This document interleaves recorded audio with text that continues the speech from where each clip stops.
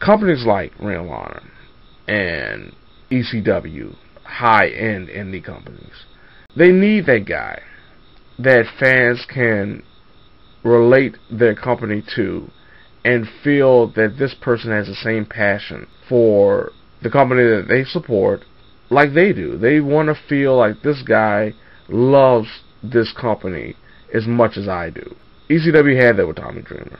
If WWE came knocking, if WCW came knocking, if some other company that came out of nowhere came knocking, they had a lot more money to offer Tommy Dreamer than ECW.